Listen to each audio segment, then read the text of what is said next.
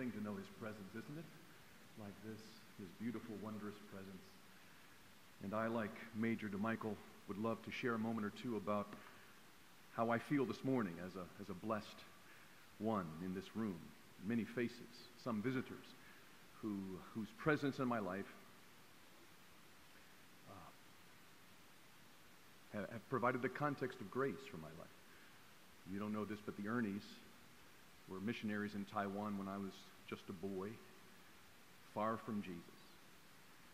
And their presence and their witness and their prayer produced the context for me to respond to him, like many others, and many faces across this room. So I'll stop talking about me. I want to talk about Jesus. I know you all have clocks and watches. This has been an astounding service of worship for me, and I hope that you've sensed his wondrous presence reverberating through your life as he has through mine. And I want to get out of the way here and let him speak. This concept of wonder, I think we're not used to it. I think we bump into it like in services like this. And if you haven't, I understand worship differences and styles, but somewhere the Lord is speaking to all of us. And so wherever that is, I hope you're open to his glorious presence, the Holy One. It's not just a Bible study, it's God's Word to us. Bible conference, it almost sounds like we're critiquing the Word or we're assessing something. And what we want to say is, no, the Word is assessing us. He's critiquing us. And when you come to his Word, like this story of these two, we think, elderly people, we're not quite sure what Simeon's age was, they seem to summarize a lot of the Old Testament prophecies, what God is looking for. So I want to know in my life what he's looking for. I don't want to spend my life spinning my wheels, wasting time. There's no time to waste. Life is too short, especially in the church. And we have all kinds of debates about interpretations and what's going on with the Old Testament. This is just between testaments. It's the beginning of the new and the end of the old and all that stuff. But in our debates, I think we miss the wonder. And I wish Diane could have just kept on preaching, because she says everything just so much more beautifully than I do. I'm just too functional as a man. She lives in wonder, and she speaks wonderfully because she knows Jesus so beautifully. But let me just take a few moments here and look at this chapter with you, this paragraph. Luke 2 is where we're focused today, and because of time, I'm going to have to skip Anna, which I hate. I wanted to close with the woman, because the woman's story is always better than the man's story. But you know how that is, and so just follow through with anything I say about Simeon applies to Anna. In fact, I think she's more intimate than he is in the way she responds. My Bible, by the way, has not she was a 84-year-old widow. My Bible has she was widowed 84 years, which means she was incredibly mature, beautifully mature, and able to see things that most people didn't on the Temple Mount that day. What Don and I have been trying to say in the Gospel of Luke is, we could have taken the whole book and kind of traipsed through, but we stopped and thought, no, there's just much wonder encapsulated in these first few chapters. Let's slow down. We know it's Christmas stuff. We know it's stuff rehearsed every year. We get kind of used to it. But maybe there's something here for us to be seized again, post-Christmas, about the incarnate one, the incarnate mercy of God revealed to us, the one who is our hope. And today, the one who gives to us the business of wonder. Now, what does that mean? As I look at this gentleman, Simeon, in chapter 2, I have to go back and say, well, it seems to me like he's in the center of what the Israelite people would call their holy place. I mean, he's just a few feet from it. The court of women was just about 50 yards from the Holy of Holies. So he's at the very center with the people of God. Nobody could go except the priest forward through that Nicanor gate into the temple itself. So he's just outside, the closest any human being could get to the Holy One. And he's there in a very unique time.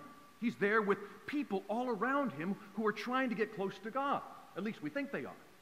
Like in church, people who are trying with all of their problems to get close to God, the one who we know is other than we are and holy and wondrous, We have our stuff, we have our garbage, we have our junk, and they're all trying to do things for God. And he's there, and in this remarkable moment of human history, a young couple come on the scene holding a baby. And they're trying their best to keep the law. I mean, it's incredible. If you just do your Bible study of recurrences, the word law occurs 5 times in about 3 verses. Law, law, law, law, law. Which is Luke's way of saying they were trying to keep the law. And they were doing it in every way they could. We all know about the 8 days after birth circumcising a baby boy in Israel. But you may have forgotten that 31 days after birth, the mother had to be purified. So Joseph and Mary come from Bethlehem again, 5 miles again to the temple to be purified. And that was the day they redeemed their son. That means you had to buy back from God your firstborn. Amazing theological conundrum for me. The Son of God, redeemed by God as the firstborn of Mary.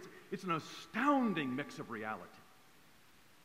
So she's seeking to be purified. They offer a couple of turtle doves. The poorest of the poor could at least offer that much to God to redeem their baby boy back. And in this court, we have, I think, the summation of all Israelite religion, all Jewish faith. Think about it. We've got 3 words. He was righteous. That means he was upright. If you found a man that you could trust, this was your guy. He followed the law to the T. He trusted God. He walked with God. He knew the law. And he was devout, it says. He was righteous and devout, which means he not just kept the standards, he was devoted to God. His heart was committed. He was consecrated. He was passionate about this. Now, most people would say, hey, that's enough. If I could just find a parishioner in my church that was upstanding and committed to God, that's all I need. Just give me a couple people like that. Di and I have been a part of a church for a while. Just give me a couple people like that. It's a beautiful thing when people want to be right, live right, don't debate the law every day, and are committed, devoted, disciplined in their spiritual life. That's what he was. But they're not, it's just beginning. And it says he was looking forward to the consolation of Israel. He was hopeful. I think it means he was positive, not negative. Imagine a person who's positive about life, not negative about everything. I mean, he was so positive, it had been 4 centuries of nothingness at church. 400 years, he's at the end of 4 centuries of nothingness at church, and he's still hopeful, still positive, not waiting for the next preacher, just God may show up today. It's astounding, isn't it, when you meet people who are not kept by culture and by their own druthers. They're just, God, what's your law say? I'm committed to you, and I'm hoping you show up. I can't wait till you show up. It changes everything. That's the Old Testament, for crying out loud. We haven't even got to the New yet. And in this amazing, wondrous moment, what do we find? We find a burst of spirit life, of spirit enablement in the middle of a bunch of really good people. That's not the end. That's not the end. The Lord says, it's just the beginning. It's what I've been doing for thousands of years. I've got so much more for you than that. Most of us would settle back and say, hey, if I could just have one of those things, I think I'd be okay. But the Lord says, no, those are fine, but they point to your deeper need. Let me ask you, if you could remember the last testimony you heard from anybody's life, the last time they spoke a true Christian testimony. And I bet, because if you heard mine, if I had taken a few moments this morning to tell, it would have been pretty much the typical thing. What I was like before Jesus for about 7.5 minutes. And then what I become after Jesus for about 2 minutes. But pretty much 9 minutes about me. And very little about God. Maybe His grace, maybe Jesus slept in, but mainly my life, which is most of our testimony. We testify to ourselves. But this guy's not about himself. So when he comes on the scene, What's written about him is more about God than he. Imagine a testimony like that. Imagine a life that's more about God than ourselves. Now, you and I have done a lot of study over the years about Old Testament Spirit of God there, New Testament Spirit of God, especially from Pentecost on, and there's a radical contrast. You've got the Old Testament where the Spirit lunges on individuals. That's the word in Hebrew. He lunges on Samson. He lunges on Gideon. He comes upon them, and they become these massive redeemers, powerful people. He comes upon Deborah, and she does amazing things. But then he leaves. He's not there all the time. We see that in Samson. We see that in Saul. He leaves Saul. Can you imagine the horror of the Holy Spirit leaving your life? David says in the middle of his sin, whatever you do, don't take your Holy Spirit from me. I want to confess, but I don't know what quite to say, but don't take your Spirit from me. I've seen that happen. I've watched that happen. Don't do that, Lord, whatever you do. It's episodic. It's power-based. All those are beautiful things. But in the new, something is changing. And the word we find in this interesting preposition and the verb in Greek, it is the Holy Spirit came upon Simeon and remained. He didn't leave. He came upon him, and there's no power act. There's no redeeming act that we can see. He came upon Simeon, and Simeon is aware of something brand new, I think. It's interesting how Simeon begins to pray when we find here the Holy Spirit's upon him and remains upon him. The first word of his prayer in verse 29 is this word in Greek, despot. Despot. I could show you today on the screen 5 tyrants I know of in the modern world. Our world. 5 murderous men. They're called despots in our language. Despot. It's a dirty word. Despot means a tyrant. And the first word out of his mouth in this moment is, Lord, you're the absolute, I'm going to use a word that nobody else uses, except in the book of Revelation. At the end of time, you are the Lord of lords. You're the despot of all. You're over all of my life. There's no reservation in me. None whatsoever. When the Holy Spirit comes upon a person's life and remain, they move out of the center. They're moved out of narrowness. And they say, it's not just a typical lordship that people slap on their lives. This is a fundamental lordship with no holds barred, no strings, no reservations, those things that keep most Christians from any sense of wonder. Not now, not that way, no, please. And the Lord says, would somebody think less about me and more about, less about themselves and more about me? Is he the despot of your life? I mean the despot. And if not, I can guarantee you the Holy Spirit is not upon you. The only way the Holy Spirit would be upon anyone is if their will was yielded to God entirely. I think we play this game of Christianity. Oh, I'm forgiven. Okay, there's the altar, mercy seat.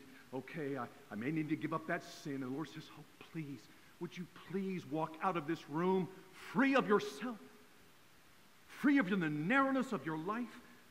Wonder, true wonder, the wonderful Savior, the wonderful Creator, this wondrous one, when he comes to us, he lifts us out of our narrowness. And the reason I know why is because the next thing said about Simeon, one is the Holy Spirit came upon him. Second part of his testimony, the Holy Spirit revealed to him. And the word for revealed is the word business. Same word as what happens in the marketplace. The Holy Spirit did business with Simeon. This was the normal transaction of wonder. When the Holy Spirit comes, there's a transaction. It's a commerce. It's a conversation. A person who's yielded to the despot says, I want your will. I want your plan. This is not my plan. It's your plan. Not my life. This is your life. What's your will? What do you want, Lord? What's this day look like to you? How can I join you in the business you're about? And Simeon had such an intimacy with the Spirit. What background, I don't know for sure, but a constant, ordinary relationship of dynamic business with God himself. Wesley said it this way, John Wesley. He said, it's interesting, the extraordinary to us as Christians, to God is the ordinary. We always make people who are holy and full of the Spirit strange people. He said, no, they're not strange people. They're ordinary people to God. That's the ordinary life. How many of us in churches look for a saint somewhere in the pews, normally older, normally trained, all that stuff, but not us. Let them be extraordinary. Let them be odd. I'm going to be normal, a normal American Christian. I'm not going to be too expressive. I'm not going to be too unleashed. I'm not going to do anything embarrassing. And God says, well, you've defined your own business then. It's not my business. My business is always viewed by the world as strange. You want to submit yourself to the wonderless world you live in? Have at it. No wonder, rationalism, cynicism, and every other ism. You want to live there, or do you want to live in wonder? And here's a man in church where no one else, I believe, had the Spirit upon them like he did. And no one talked to God like he talked. God was speaking. And God said, well, my salvation's here. And so Simeon turns. I think it was just like this.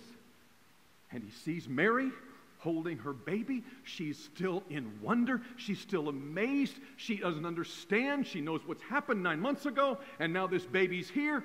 And he takes her baby. In fact, the early church called him the God receiver. Just like the Lord showed Diana, she's reading the scripture, he seized wonder into his own arms and says, as you read his marvelous prayer, despot, as you have promised, you now let me go in peace, for my eyes have seen your salvation.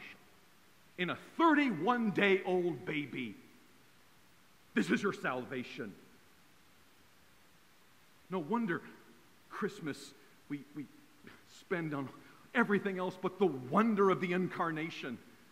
It's hard to believe that God would be condensed to the span of a hand. This is your salvation. He's lifted out of narrowness, and he's lifted out of everything else in his life, I guess, that I would call self-centeredness. Because as he keeps on praying in the temple, he says this, your salvation, Lord, which you've prepared in the sight of, and here he goes, this is the freaky stuff, all people. Then he adds this, a light for revelation to the Gentiles. No, he said Gentiles on the temple. A word that would have cost any Jew, I think, their neck. And you know why I know that? Is because around the temple, I wish I could show you the picture, they're in the Israeli Museum even today, one of 19 stones carved in 2 languages. If you're a Gentile and you cross this line, you're dead. There was a line. Gentiles out, Jews in. And if you cross the line, you're a dead person. And here's a Jew close to the ark, close to the holy. He's for the Gentiles. He's for those people. He's for us, and he's for everybody else across the fence. Every ism is destroyed forever in this prayer. Every salvationist says we will have nothing to do with any barrier of any kind. Let them come in, because they all need the wonder of Jesus just like we do. And if we dare follow our culture, my dear friends, and I'm not talking politically, so stop. I'm talking spiritually. If we let anything keep anyone from Jesus, we will pay. The Holy Spirit comes and he says, this is my business, the redemption of the world. This is your salvation. Look upon him and offer him to the Gentiles. Thank God that includes you and me today. We're in. We're in. He's upon Simeon. He leads him. But he's not done yet. The third part of his testimony is this. Excuse me. He's upon him, he reveals to him. Third part is he leads him. Isn't that beautiful? It's not just some weird thing. Some guy talking out of nowhere. The Holy Spirit led him.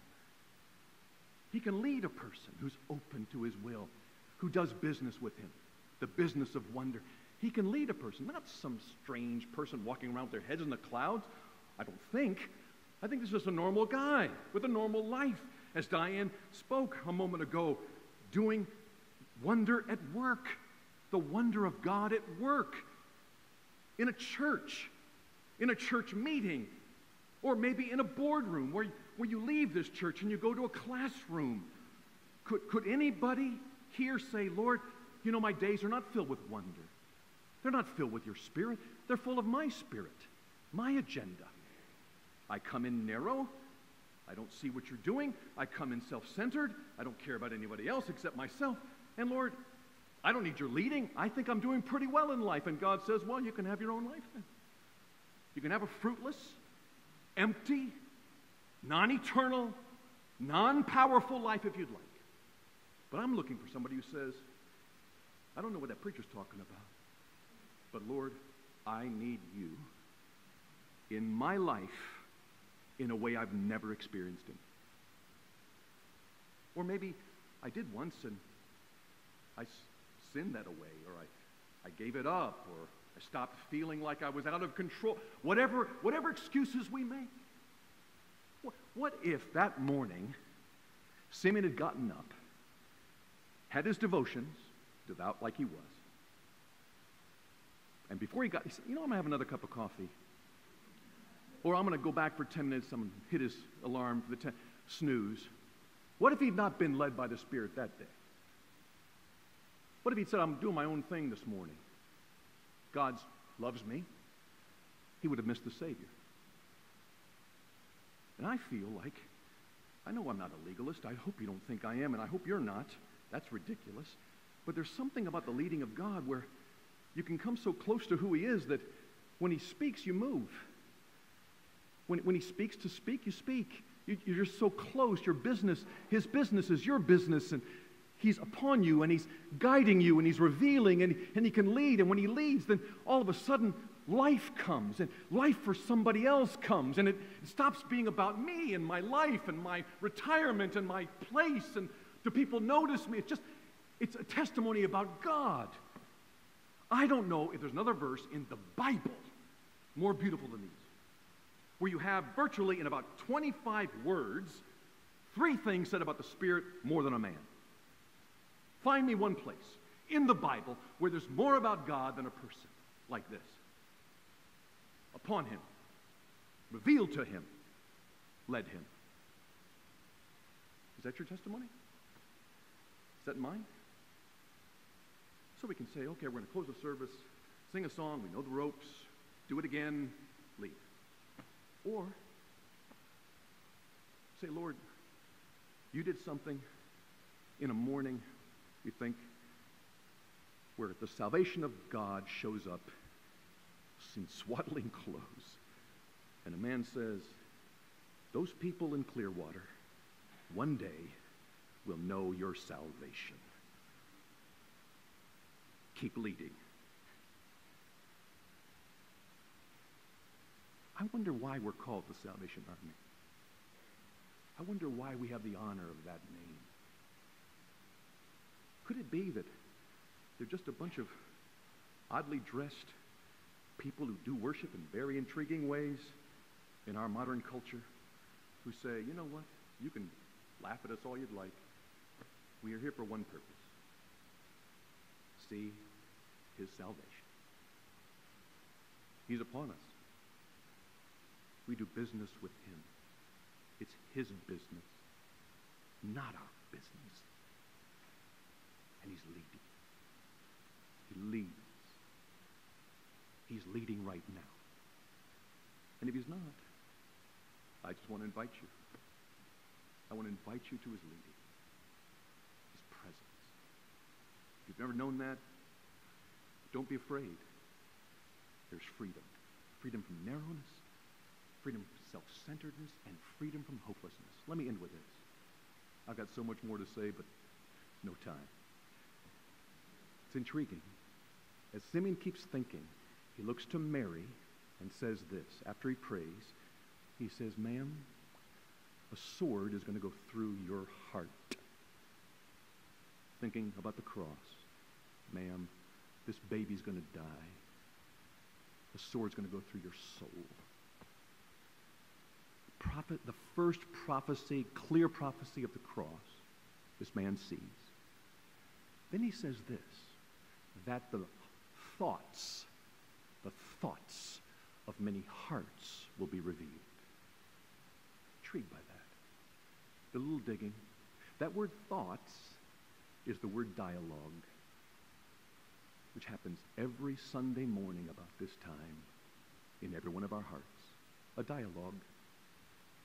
I've worshiped, I've heard the word preached, and now, and this is the word 7 times in the New Testament, every time negative, the debate starts. I debate. That's the word that Simeon says, that the debating hearts will be revealed. And that's what he does. Jesus every time.